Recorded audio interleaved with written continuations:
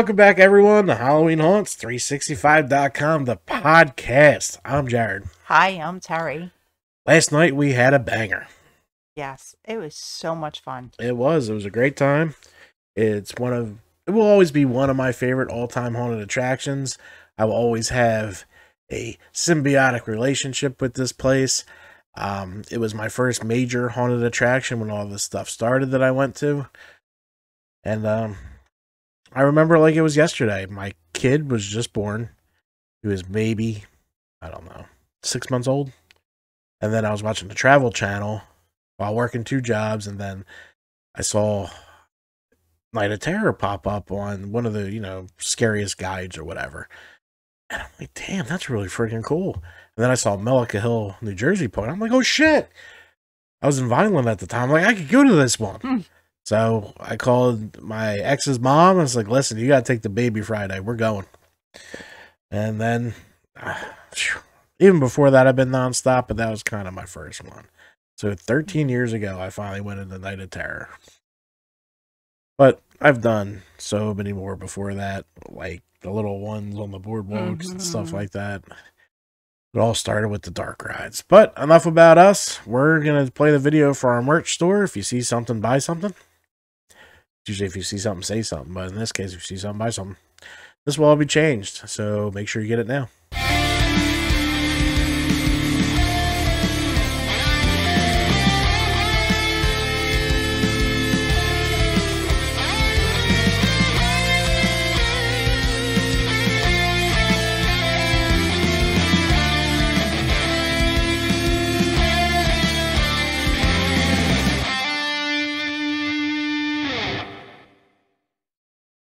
Terry was rocking those leggings last night.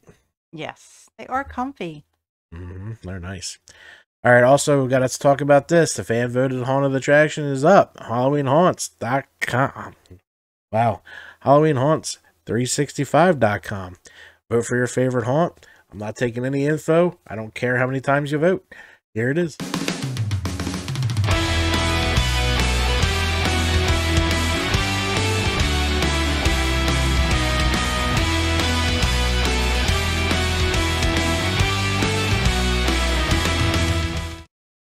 All right, so there we go. Vote now. Voting will end in November.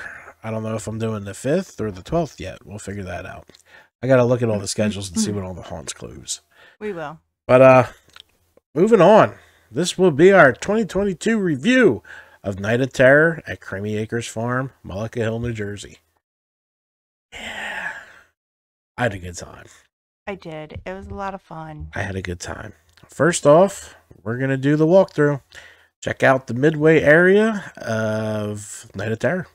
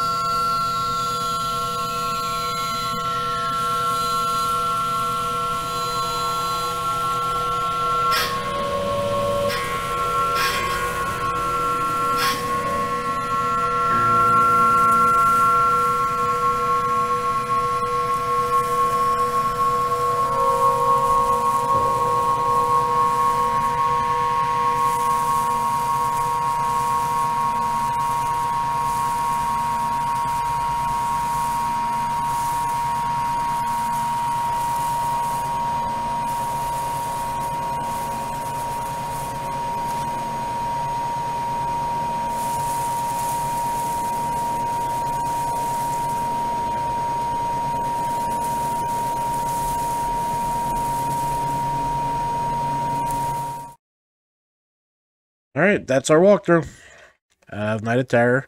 Awesome gift shop. Of course, we had to leave there after buying a bunch of shit. Of course. Can't bring the fat kid around farm stuff. I mean, you got the pickles, the garlic. Come on. All right, so let's get into what really matters, the attractions. First up, we did... We're being joined by our pain in the ass, Opie. All right, so Ride of Terror. Let's get into the scoring, and then we'll talk about it. There we go.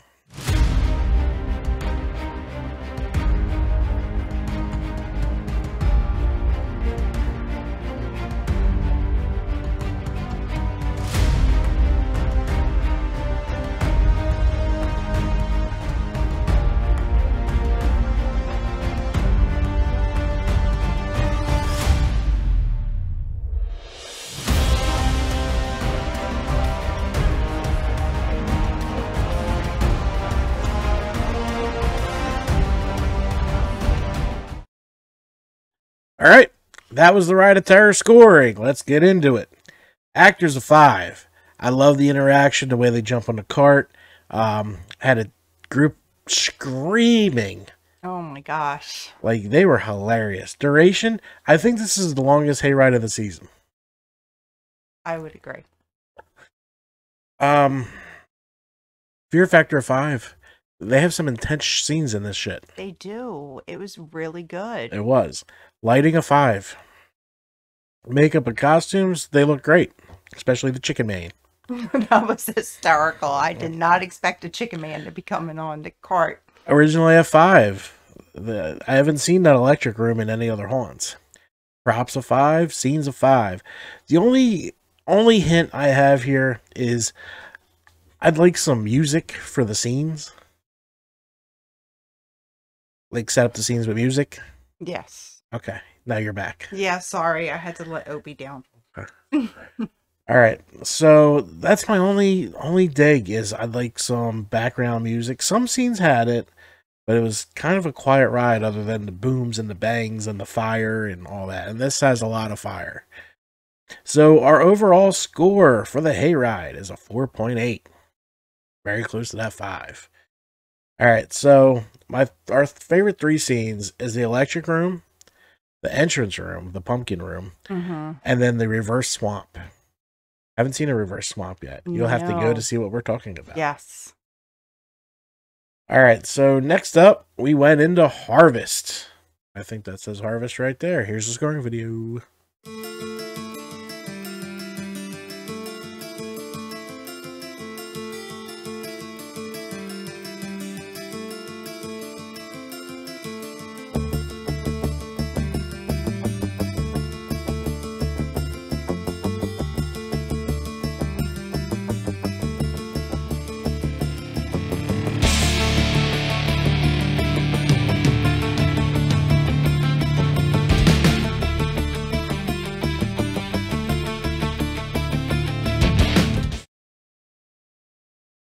All right, so Harvest. Actors I went to 4. Some missed the mark and a little bit of lost energy, I guess. But a lot were good. So I'm not going to go down to like a 2 or a 1 or anything. Just one would just welcome and go. Or boo. Yeah, or boo. That's it's not the way. A little mistimed, but it's still early in the season. Duration of 5. It's a pretty long trail. It's a trail that runs inside and out, which is really cool. Fear factor of 4. She jumped. I jumped. Right in the beginning, just like she always has for the last 10 years. Ever since, well, not 10, ever since this changed to a trail from the crazy fucking corn maze that it used to be, I liked it, but it was annoying as shit, guys. I just gotta say, it was so fucking annoying trying to get out of there. I love this better. So, yep, right in from the boot, got him at the corn stalk. Boom, right in her face. That shit was so funny. Lighting a 5. A lot of good lighting in here. Makeup and costume. The guy that scared the shit out of you looked amazing. Yes. He blended in so well. Yep. Originality a 5. Props a 5. Scenes a 5. There's some cool shit in here. It's pretty funny when you've been going as long as I have that you notice that they use certain scenes from different past attractions. Like Arctic Ice, I think, or Arctic Cool, or whatever that one was, the whiteout maze. Used the they used the facade of that. Yes. And then the grates, you could tell, were still from Slaughterhouse. Yes. So it's just cool seeing the little details left. Props of 5, scenes of 5, sound effects and music of 5, and special effects. We went a 4. It could have been a little bit more, maybe some more shocks and stuff. But I went 4.7. Awesome attraction. Had a blast. Really loved it. She jumped out of her fucking shoes. I did. All right, so the favorite 3 scenes. I like the scene right after the Texas Chainsaw Massacre dude. He's sitting there with the chainsaw, and then you turn that corner. I couldn't figure out how it was. Maybe it was a scarecrow room. It was really well done. The spider room is badass. That was so creepy. It's one of the best spider rooms I've seen, and we've seen plenty. And the entrance. I really like the entrance because got her right off the bat. All right, so we're going to move on to... Next we did the playground. You ready for the playground? The playground, yes. Okay.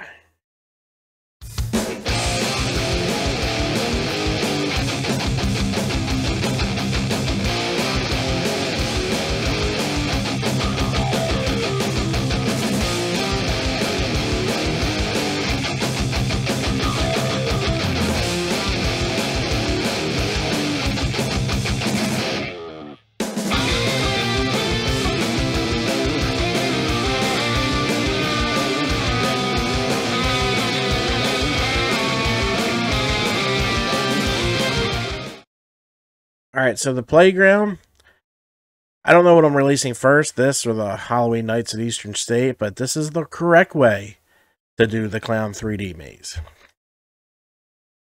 The difference is, in here you could see the 3D effect. At Halloween Nights, it was just painted in vibrant colors. There was no difference. 3D glasses or not 3D glasses. In the playground and the real Delirium at Reapers, you could totally see the effect of the 3D glasses. So actors, I want a 4. Some are just out in the open. Like they had cubbies to hide in, but they still did fun. They were fine. Duration of 5. This is a long walkthrough. It really is. It's very long. Fear factor of 4. Not a clown scary guy, but hey, if you're afraid of clowns, this is fucking 5, 6, 12, 15, 30, because this will freak you out. Lighting of 5. Beautifully lit. The lighting works with the 3D effect. Great job. Makeup and costumes, the clowns look great. 5. Originality, a 5. This is the proper way to do a clown 3D room. Props, a 5. I think they bought like 4 playgrounds. There's slides, there's trick with slides, there's tubes, there's tunnels, everything. Scenes, a 5. Sound effects and music, a 5. Special effects, a 5. This got a 4.8 from us. Yes. Favorite 3 scenes. It's hard in these to pick out a scene, but this is the second best clown attraction we've been to this year. The endless hallway is a cool effect with the 3D glasses with the clown at the end, and then the guy coming down the slide, because he did kind of look fake. So He that was a good did. job from that actor. I was waiting for you to jump, but you didn't jump. I was surprised. All right, so we're going to move on to my favorite attraction of the night. Holy shit. It was really good. Dark Dreams. What was your favorite attraction? I would say Dark Dreams. Okay. It was a lot of fun and cool, different. All right, let's get into Dark Dreams.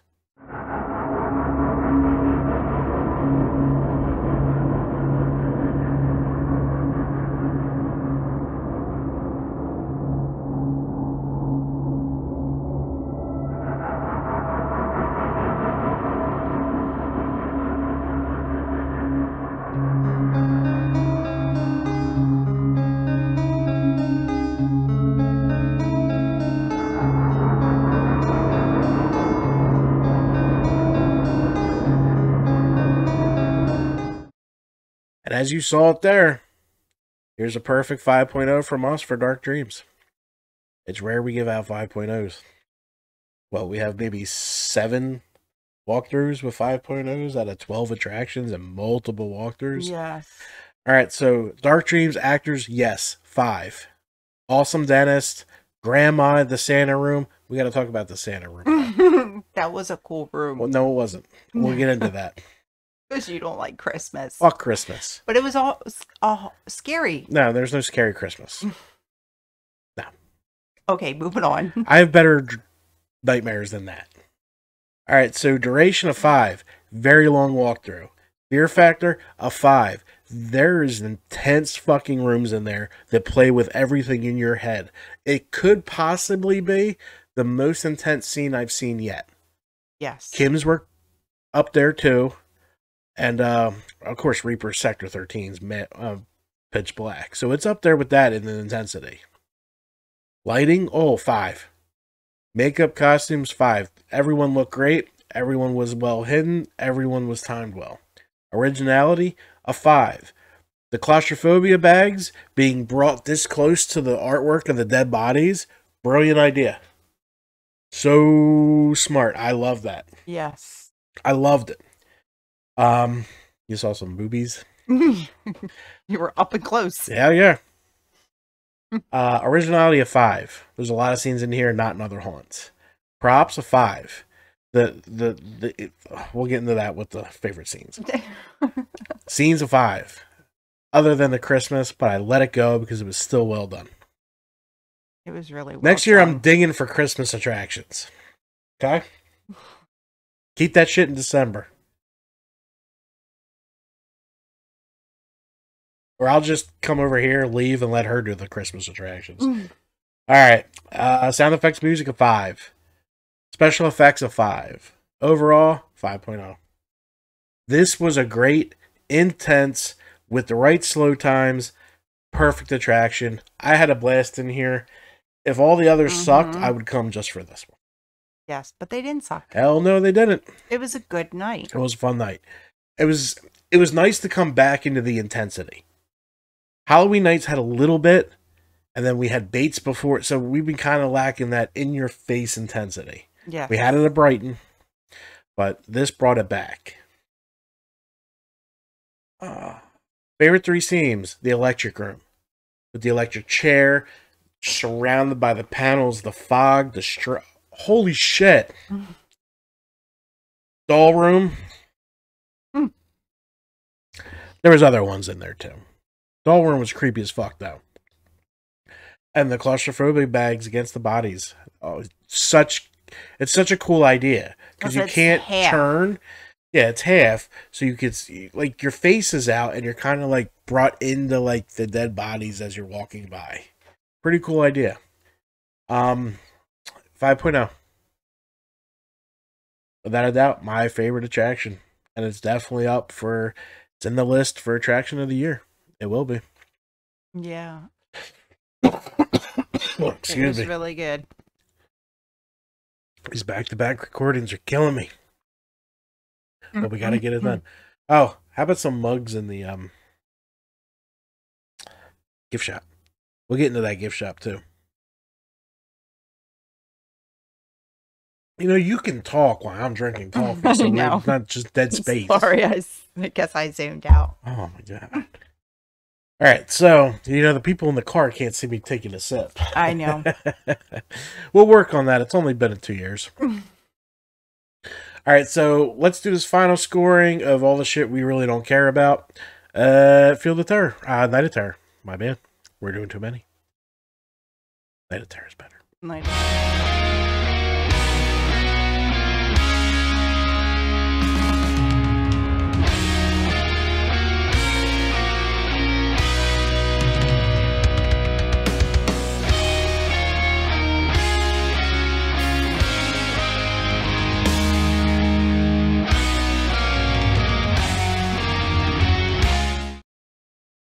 All right, so let's dig into the Night of Terror as a complete night out. Activities, I have it a 4. A lot of photo ops, great gift shop. Huge gift shop. If you like farm goods, this is a gift shop for you. Missing mugs, but that's okay. I did get a magnet that's back there under the Reapers. That's our little tchotchke collection that we've been working on throughout the season. Pretty cool.